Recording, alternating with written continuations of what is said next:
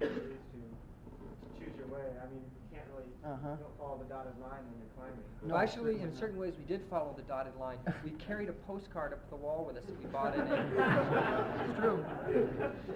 And we'd get it out and we'd study it every night. Yeah. Did you try to stick to snow or rock or what?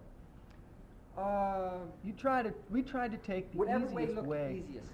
Generally, the snow and ice is the easiest on a climb of this sort. Yeah. Route finding on a wall is so big. Okay, it's a mile high, and certainly it's even longer than a mile wide. The face is huge, and we had to memorize a lot of key features on the mountain so that we knew where we were, where we had to go, where we had to bivouac. And I think I was going to talk about some of the route finding later on, but you rely on a few things. The rote flue and the ice fields are kind of a thing. I'll talk a little bit more about it later. This is Harry jumaring up the difficult crack section that I've just previously led. I was very glad Keith got to lead that one. You can really get an idea of how steep and how severe the wall is and how heavily snowed up it is. You'll notice the horizontal nature of the cracks over in the upper right-hand corner. This is one reason why the Eiger has such bad protection on it. Horizontal cracks do not lend themselves good for this kind of climbing. This here is the Hinterstosser Traverse in summer. This is taken off a 1952 French ascent, I think the Roubaix ascent. And this is how we found it that winter, completely snowed up, completely iced up, whereas it normally is rock. Here's a hero shot for Harry's mother. We had to stage this one. I made sure I got this one right. And about 5 It gives you a good idea of how we climbed on this thing, and a good idea of our clothing and our techniques. You'll notice here, very good shot of Harry's crampons down here, with his front points in. He uses 2 ice tools out to hang onto, and he has a spare ice tool on the back of his pack in case we break one, which we eventually broke 3. Fully suited up in a Gore-Tex windsuit. Let's see. Okay, that's good. Yeah. Now, what Harry's doing here is he's digging like a mole for a rope that's fixed. Because of the bad history of the Eiger, especially on the Hinterstosser Traverse, a rope has been permanently left here, and it pretty much gets changed every couple years. 1935, I believe it was, no, 37, a team went across the Hinterstosser Traverse, got a storm higher up on the wall, and decided to retreat. They got back to the Hinterstosser, and because it is a traverse, it is only possible to go one way on it. It wasn't possible to retreat back the opposite way unless a rope was fixed across it, and they perished. So Harry has dug the rope out. You can see him hanging on it here. We still use our main belay rope conventionally. I'm still belaying Harry from the side over here, but he hangs off the fixed line that was left in place and uses it as an assist to get across until he gets to this point. Now it took him about, maybe 5 or 10 minutes to get about 80 feet across the 120-foot traverse until he stumbles across a section of rope that has been cut 2/3 the way through. Took him another hour and a half to finish the last 30 feet. This shot here has a lot of air. It's really a neat part of the wall because you kind of go across the traverse and then you end up on a real steep kind of arête or almost face type ridge. And it's real steep. It's like about 3,000 feet of air all the way down to the Grindelwald below. And it really gives you an idea of how steep this mountain is in a lot of places. And this is the result of not leaving that fixed line across the traverse. This is the last of the Hinterstosser party to die, Tony Kurtz. Since they couldn't retreat the Hinterstosser traverse, they had to go straight down. And the wall was so steep and their rope so short that they couldn't touch back into to rock to which to re-anchor their ropes. So they ended up hanging from the very ends of their ropes, and that's where they died. He was so close to a rescue. The rescuers could get so close to him while he was alive that to cut his body down, all they had to do was tie a knife to a 10-foot pole and reach up and cut the rope. That's how close they actually were to him. They were talking with him, telling him what to do. He tried to untangle a strand of rope and tie it together with one arm because his other arm was frozen. And it was a really grim thing to be so close and yet so far away from a rescue possibility. So For our second night, we managed to make it as far as the Swallow's Nest, given its name because in summer, apparently, we're told there's a lot of swallows around. And you do, again, have a very good bird's eye view of the village below, the Kleine Scheidegg ski area, which is very good for skiing, actually. This here is Kleine Scheidegg. This is the train tracks running up to it.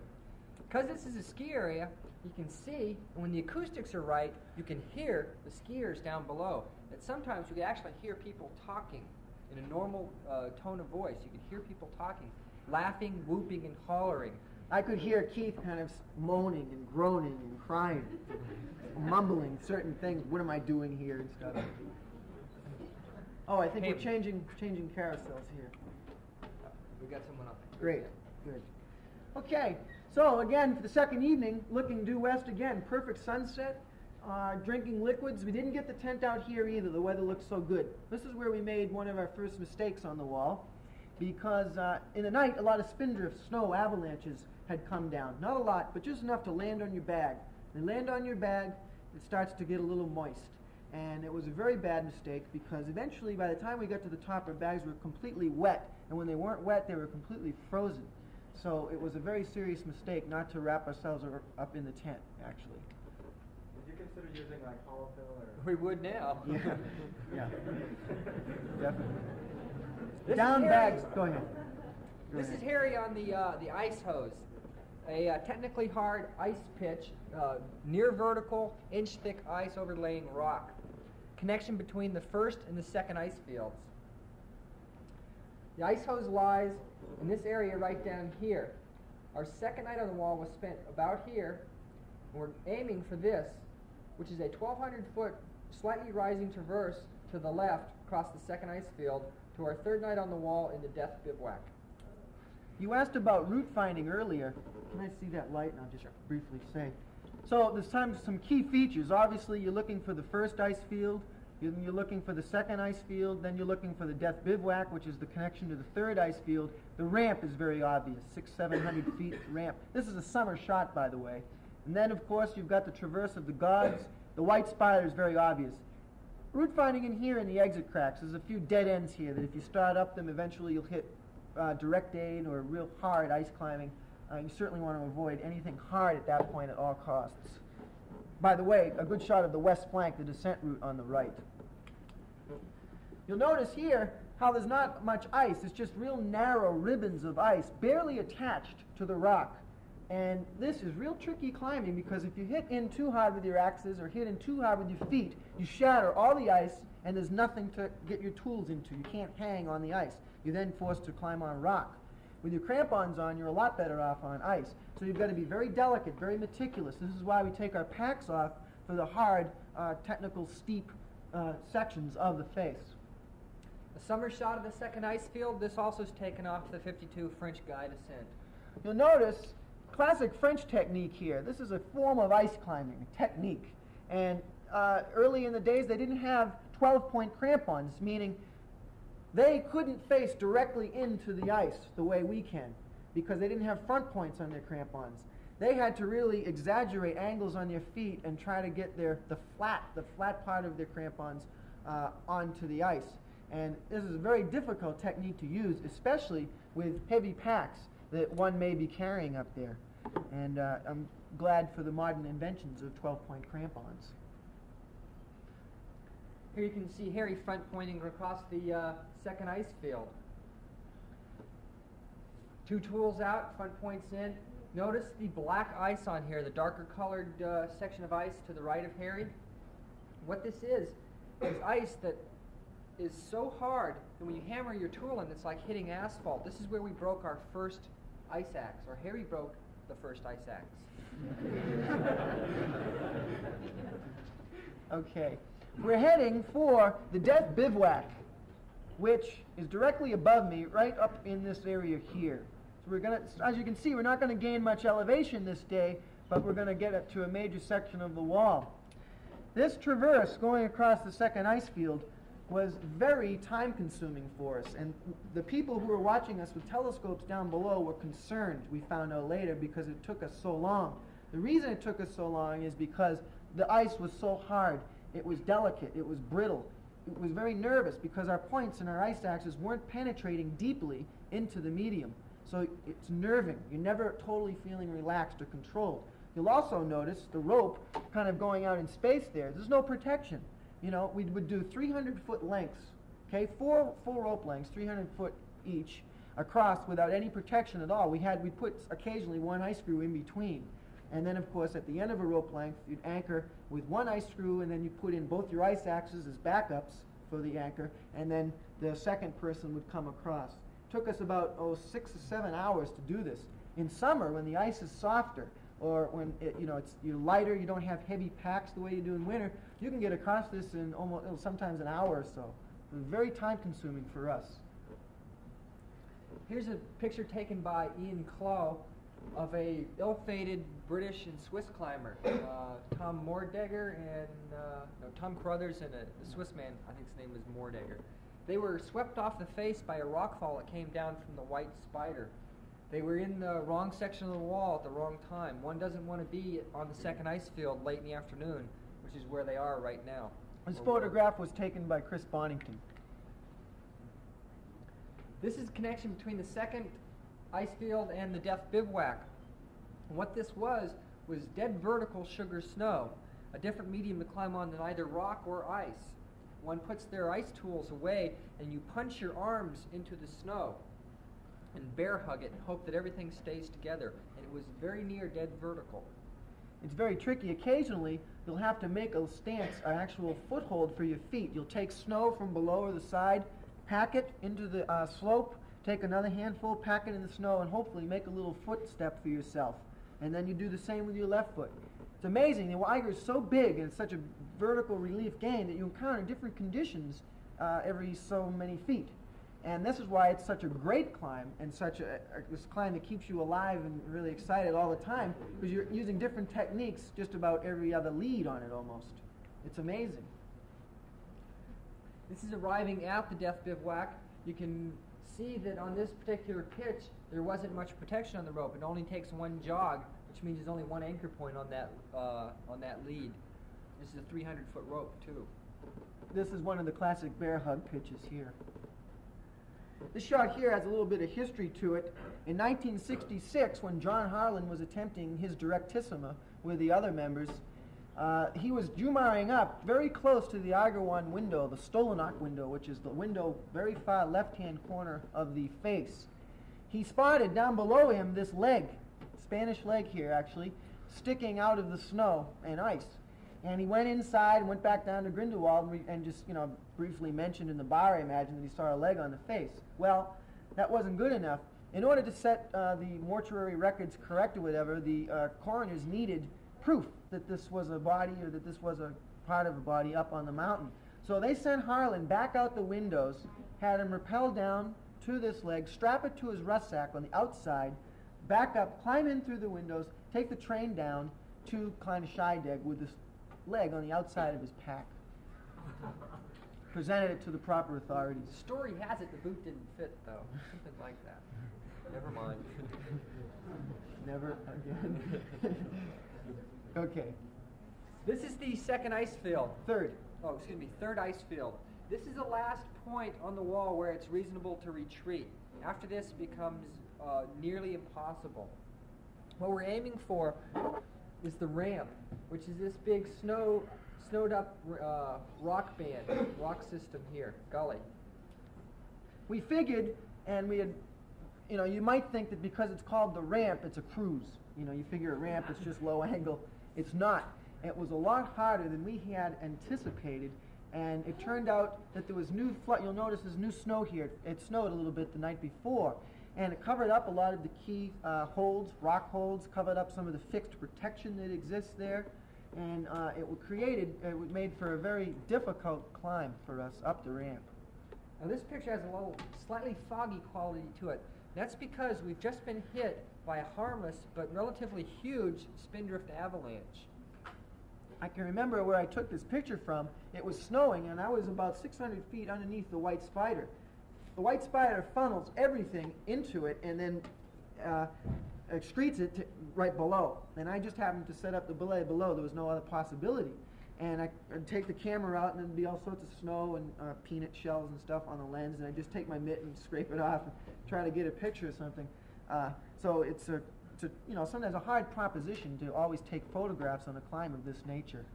By the way, we kept our camera in a granola bag, so we're surprised that we had any pictures turned out at all. When I got over, I had to take a picture of the terror of Keith's face after he looked up and saw that we had to go up the ramp. In the condition that the ramp was in. See, I was very good at hiding my fear, actually. The ramp was very difficult, and it actually was probably technically the most difficult section of the wall. We were both pushing our limits to the absolute maximum here. Okay, this is what is called the waterfall pitch. It gets its name, of course, from summer conditions. In winter, it is a slightly overhanging snow couloir. The snow is sticking on the underneath sides of the overhang. So this took a different series of techniques, and they consisted of simply chopping the snow out from below. Now what happens when you chop the snow out from below is you end up with Volkswagen-sized blocks of snow sitting in your lap, which you have to jettison onto Harry, who's hanging 50 feet below me.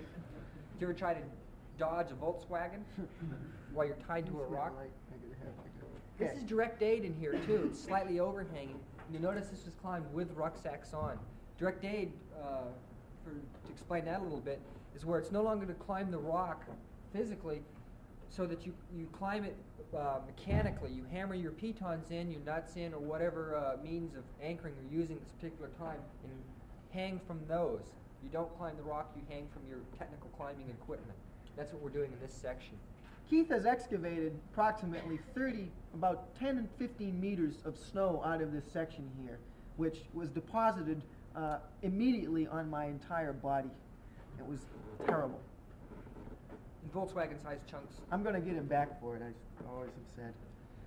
Okay, the normal procedure at the end of every rope length or at the end of every pitch is to neaten all your gear and get it organized for the next pitch that's coming up. Obviously, if it's going to be all ice, you can afford to leave a few pins behind or a few friends. You don't have to take a certain amount of gear with you. So that's a shot of Keith here kind of going through it. This picture Harry took. Good picture? Actually, I decided to keep this in. We were going to take it out, but this is the only picture we have of where we slept. We slept on this ledge that I'm standing on. It's approximately the size of a bar stool. Not the most comfortable night, but at least some place to spend it. This is the only place on the wall where we couldn't get our tent set up. Because we had to get going usually at 5 or 6 in the morning. Couldn't take pictures then, we just at first light.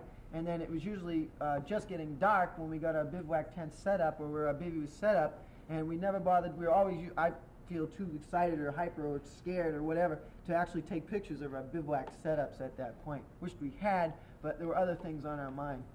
A bivouac is just what a climber calls camping out. They're interchangeable pretty much. Bivouac generally is on steeper ground.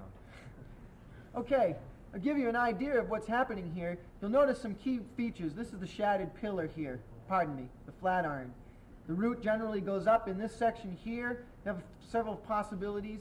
You're going up into this area here. Our first night was spent just around in here at the wet cave.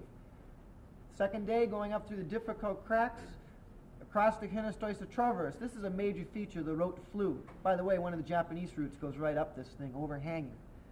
Onto the first ice field, another major route finding section. Up the ice hose to the second ice field to the Death Bivouac for our third night. Ways. So this is initial sections of the Traverse of the Gods. And here's Harry into the more technical parts of the Traverse. You'll notice that his rope runs slack here, meaning that he doesn't have a whole lot of protection. In fact, he doesn't have any. Very exposed, very technical here. You'll also notice clouds coming up from below. The weather is starting to change for us right now.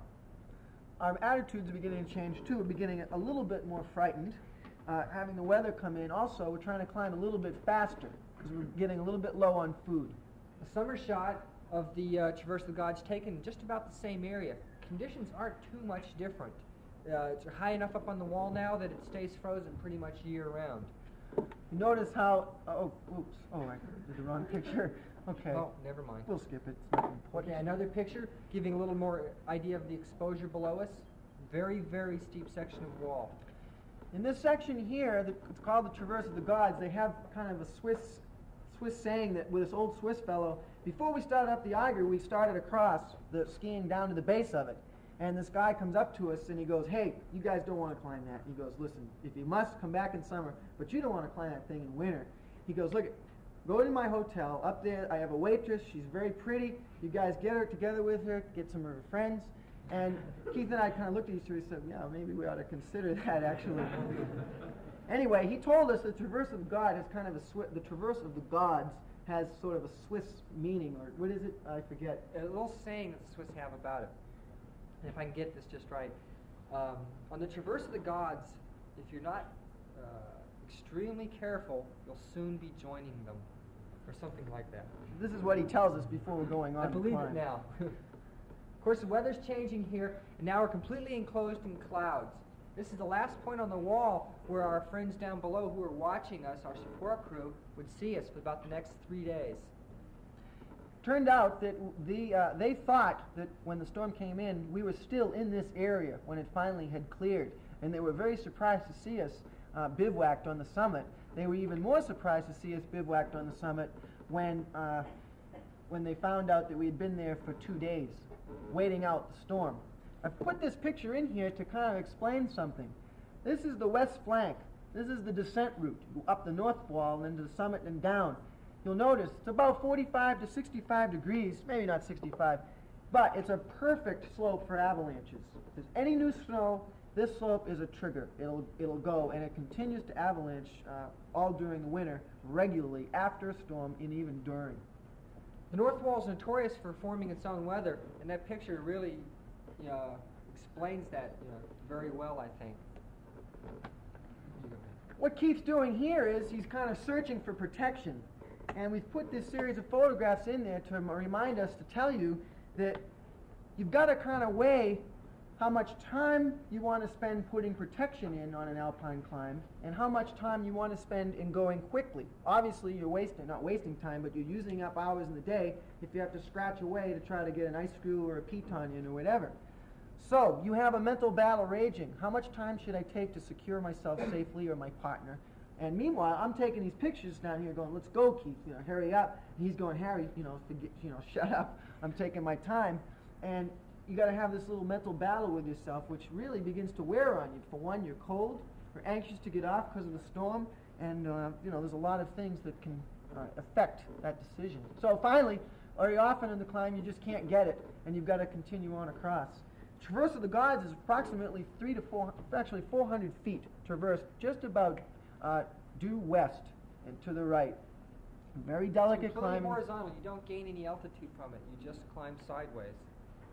In a certain way, it's frustrating because you're so anxious to get off the wall, and yet you're not really gaining any altitude. Fourth night spent right here. Fourth night. And then the Traverse of the Gods, where those last section of pictures are taken, right in here. There's been a lot of accidents up in this area. We're heading over, of course, to the White Spider, which is the book that Heinrich Herrer wrote.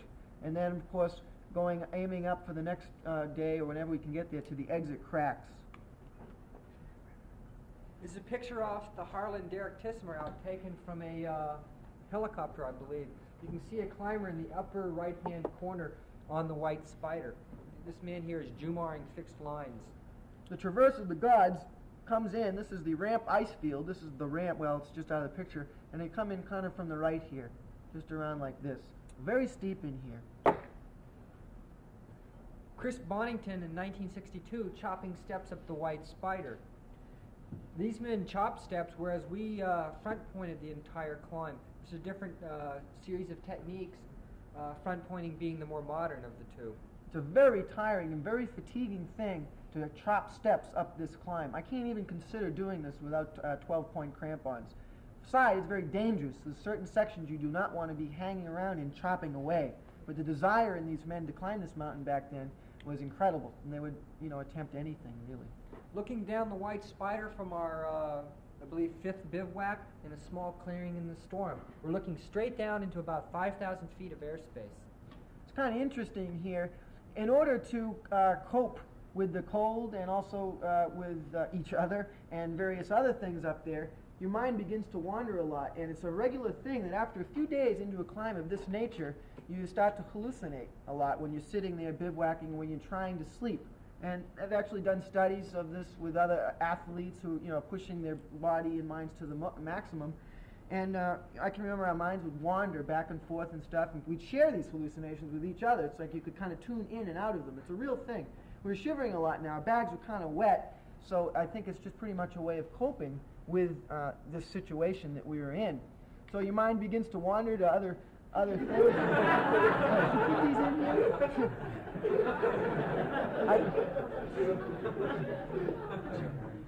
At this point, we would rather be in other places, to be very honest with you. I mean, the climb's great and everything, but there are other sections of the world that we would rather be in at this time. I can remember regularly Keith would say, "Harry, I'm never climbing again." It would just be this constant conversation we'd have. I would have paid any amount of money to be off that climb at that particular time. Now this is Harry about 30 feet away from me in a blinding whiteout snowstorm. There's nothing wrong with our camera. This is how much snow is in the air at this particular time.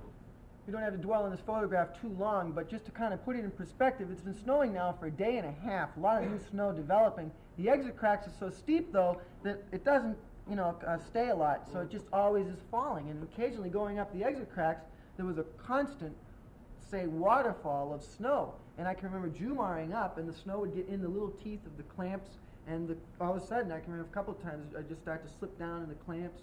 You have to back up a lot with figure 8 knots, and same with leading. Keith had a brilliant pitch where there's just avalanche coming down all the time while he's trying to lead up, and it stacks in front of you. It gets on your feet and then piles up, and eventually you kind of force back.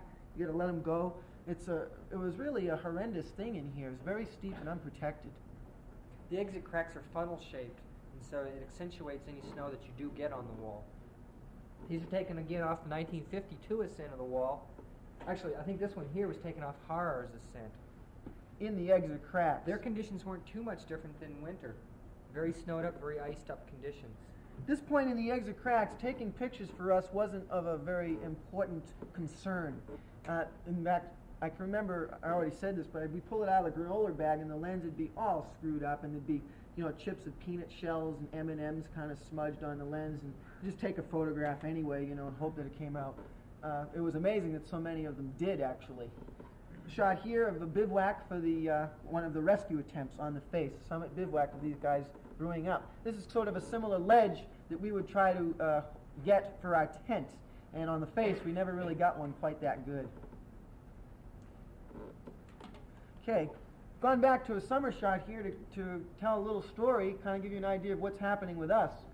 We bivouacked for our 5th night, right above the White Spider here, hanging from ice screws on a ledge about, must have been 2 feet by 2 feet wide. We had to chop it out of the ice. It took us about 2 hours to chop the ledge out, and that's where we broke, or I keep make sure I say, I broke the 3rd ice axe. And I was just chopping away and just disintegrated. So we threw it off. I wouldn't let him touch my ice axes after this climb. And broke all 3. We started to bivouac, and crawled into the tent, and it was such cramped quarters, and that you couldn't set the stove down, so we was brewing up with the stove in my lap. And we should tell the stove story, I guess. We should do that. All right. Well, we're right up here now. Backtrack just a bit.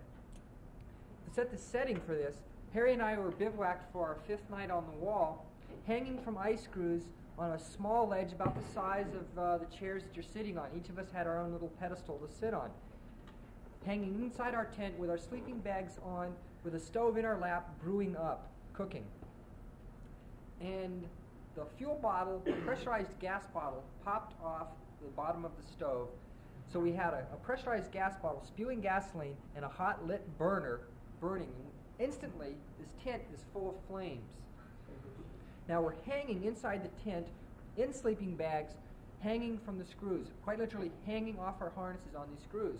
And it was quite a Houdini act to get the flaming gas bottle out of the tent without burning the tent down, burning ourselves, or jettisoning the stove. We couldn't afford to lose the stove. We did jettison the fuel bottle with a pump in it. Of course, we had 2 fuel bottles and 2 pumps on the climbs, so we had ourselves covered pretty well. It's a shame that there was such a bad storm out, because that bottle must have looked like a huge rocket going down the wall. And as I threw it out, I went, man, it's too bad no one could see this, because it just must have looked grand. It was shooting the flame about 4 feet long out of the top of it. Probably, it was great. So our heartbeats, pulses eventually reached around 150 there, kind of got back. Okay, then the next day, we continued on up the exit cracks, and we made it to the summit ridge here, which at about must have been noon or so, and it was really a relief to get there, but we couldn't stand up because the wind was blowing so hard. I estimated probably between 60 and 80 miles per hour just cruising across the south face. And this is where, as soon as Keith got on the ridge, he said, Harry, he's just taking one of my contact lenses out, and he just lifted his goggles out for a minute and just went right in and got him. So it was obviously canned any kind of further progress for that day. We stopped, excavated a platform for the tent, set it up, and began to bivouac. Beginning to bivouac, all that means is you pull the frozen sleeping bag out of the pack, get in it, and pretend that it's keeping you warm. It doesn't work. So, here we are bivouacking, we're brewing up, and Keith goes, Harry, we just climbed the north wall of the Eiger. Let's celebrate. And I said, you're right, let's celebrate. So we did. We ate 2.5 days worth of food in one pot of food. Foolish mistake. Absolutely foolish, because we didn't know, but we still would be 2 full days before we'd actually get down. Normally in summer from the summit, it's only about 4.5, 5 hours down to the train station. From here to here took us about 6 hours, crawling on our hands and knees on this knife-edge ridge. We made it up. Go ahead. Do you want to say something? Yeah. Go ahead. We had to crawl across a knife-edge ridge with a 6,000 feet of exposure on one side and about 4,000 on the south side. To do this, it wasn't possible to belay conventionally. So as we were crawling along the ridge, we agreed that if one of us were to fall off one side, so it's a rope together, the other climber would jump off the opposite side. We called this a jump belay, and it's completely hypothetical. Don't practice this, as of yet. Jump belay.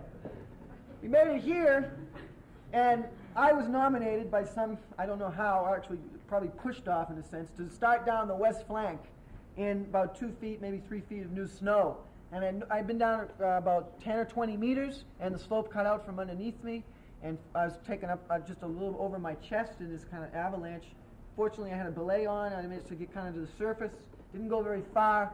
Dejectedly climbed back up to Keith. We both realized that we had to spend another night on the summit without food, and that we were, in a sense, trapped. To try to go down the west flank in the conditions, aside from the fact we couldn't see more than 20, 30 meters, was foolish. It would be absolute suicide. And we were very worried that night because we would have to do something the next few days. Without food, you don't have any calories to burn, and you start to get cold extremities, which basically amounts to frostbite over a period of hours. Actually, we did have a tiny bit of food left. We had quite a bit of gasoline, so we still had hot liquids we could make, and tea and sugar, and just a small amount of stuff to nibble on. But basically, our food supplies were done with. So that evening, continued to storm, and then it let up, and the next morning, it was a miracle. We just had the most beautiful day that you could possibly imagine. And I've never been so happy to see the kind of weather that we had. Now, the night before, late in the morning, the wind had gusted up to probably around 80 to 100 miles an hour. It quit snowing. The west flank was scoured clean of all snow and ice. The day before, Harry tried to go down it, and it avalanched on him. Now, it's devoid completely of any snow that could avalanche. It's down to bare rock and bare ice. This is, for us, comparable to, say, the Lord opening the Red Sea for Moses. This is the Outlet Glacier, one of the biggest glaciers in Europe, beautiful mountains here, and also part of the summit ridge on the Eiger. You can see the knife-edge characteristics that it does have. Our bivouac on the summit here. Let me borrow this. Go. You'll notice our tent here. This is the only picture we do have of it. It looks somewhat like a pup tent cut in half. It has fiberglass wands that blouse it out. It's designed to be set up on a very steep ice wall. You cut a small edge into the wall and just set it up. It doesn't stick out triangular. It lies with the angle of slope, and this sloughs off avalanches. It's designed purely for technical mountain climbing, and it's in very limited production, needless to say. You notice we keep a very neat campsite. This is our climbing rope. So is this our climbing rope.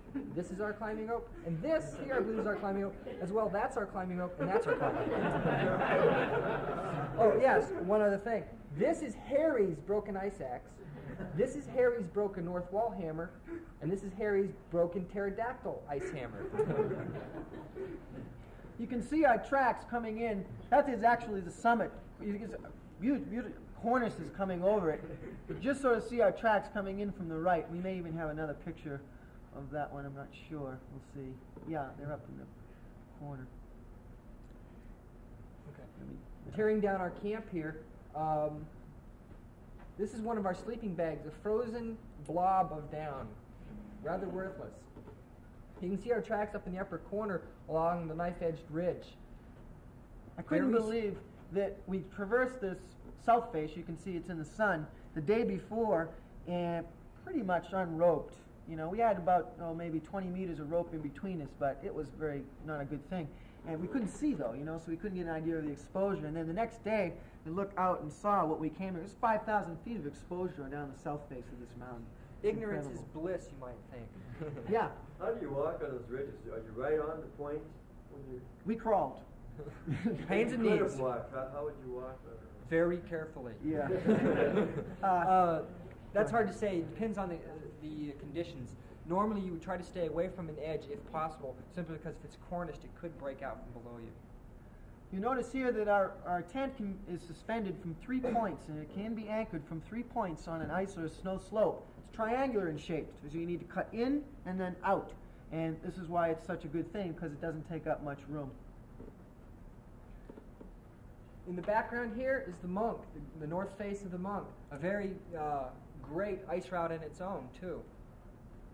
Unfortunately, it's overshadowed by the north wall of the Eiger. Any place else in the world, and it'd have a history of its own, too.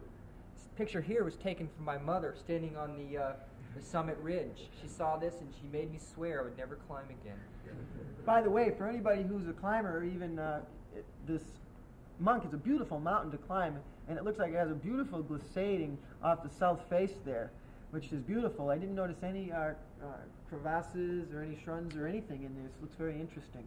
And the north face is beautiful. Not for glissading, though. No. Just some of the scenic shots of the area. This the high peak back there is the Finster Erhorn. I think the high peak of the area. Beautiful mountain. Took a few pictures kind of getting ready to go down. At this point, we were really paranoid. Although there was no clouds anywhere pretty much in sight, we were just really nervous that the weather could change at any minute. Took these real quick, and then we started on down. Legend has it here, ancient Swiss legend, that that's the Eiger there, the triangular pyramid shadow. And then the mountain in the center to the left is the Monk, and then the one on the left is the Jungfrau. These are the 3 major mountains of the tourist resort. Legend has it that the Monk protects the Jungfrau, the young daughter, young maiden, from the terrible Eiger, or the ogre, by the German pronunciation. That day, we ended up getting on down to the bottom, went to the pastry shop for our first thing. We spent $30 or $40 there. Then we went getting fried chicken after that, and we just kind of shuttled between chicken and pastry there for a day or two. We were eating everything we could possibly lay our hands on in any quantity. Some of the local women, Swiss, German people, who were keeping track of us and who had sort of befriended us while we were anxiously nervously getting on this climb, were very pleased with our scent. And a couple days later, we met them, or they met us in the grocery store and presented us with a very large bouquet of flowers. And in German, they couldn't speak. They came up to us and said, "Here, for you, for Eiger Nordmund." Harry ate the flowers on the spot.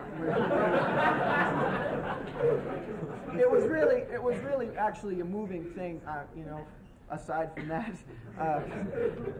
because they were sort of we'd always bought groceries from them. They'd see us pulling out francs and stuff, and kind of a low budget trip. So that was pretty good actually. And then we kind of split up there, having been with each other for almost a month now. We're at each other's throats.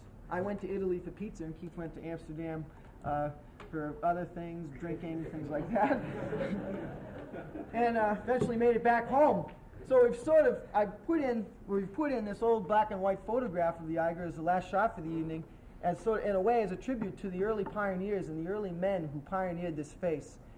It's an amazing accomplishment that back in those days, that those men climbed this mountain with the gear, for one, that they had, and also the patience and drive they had was unmeasurable.